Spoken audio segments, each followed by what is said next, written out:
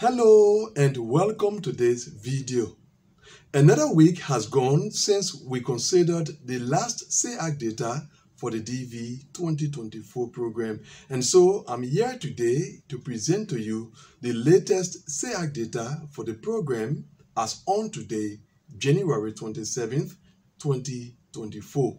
In order to do that, let's go over to my website and consider the rearranged DV 2024 SEAC data table. So here are the latest SEAC data for the DV 2024 program, as well as the highlights from those statistics. We begin in the third column, that is the red column, and as we can see, there are currently 7,155 cases that are scheduled for interview, and that amounts to 15,453 applicants. This includes the few cases that are still to undergo interview during this month of January 2024, all of the cases to be interviewed during the month of February 2024, and almost all of the cases to be interviewed during the month of March 2024. Currently, most of the cases that are ready for interview are from the Africa region. We continue to the interview outcome stages, and our first stop are the cases that are currently on administrative processing. During the course of this week, the number of cases on administrative processing doubled from 160 last week to 348 this week. Most of the cases put on administrative processing are from the Asia region. So for some reason, those cases have had their decision concerning issuance or refusal postponed.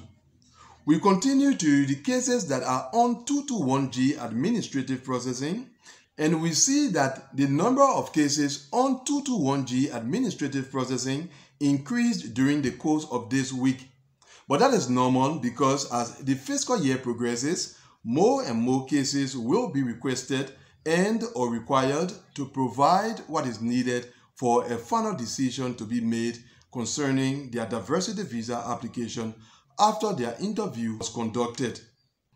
Next to the refused cases, and during the course of this week, a total of 59 cases were refused diversity visas. That amounts to 161 applicants, which is a relatively low number, but that is quite understandable considering that fewer cases were interviewed during the course of this week.